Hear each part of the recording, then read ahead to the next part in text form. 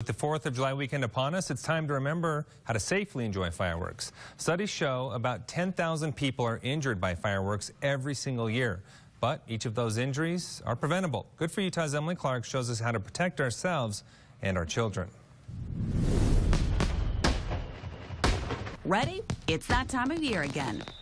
You've probably seen the fireworks stands popping up around town, but are you ready to use them safely?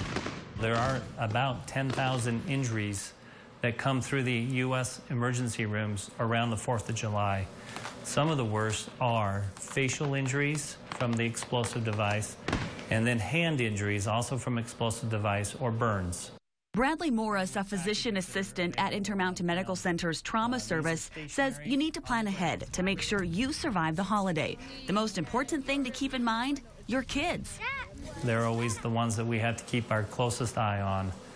And the way to do that is to constantly supervise. Not only watch them closely, but keep them far away. At least 200 feet away from the firework area.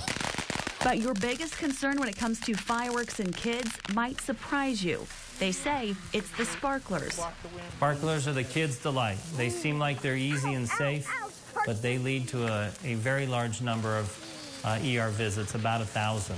While kids are a concern, everyone needs to be smart. Fireworks can cause serious harm and damage.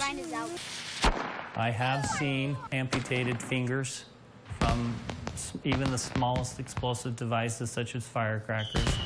It seems to be a common teenager theme to try to hold the firecracker as long as possible before throwing it.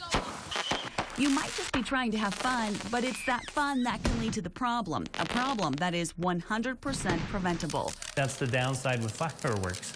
The best ones are the most dangerous ones. But the warning isn't to say you should bypass the fireworks. Just be smart. And they're doable. They just have to be well controlled.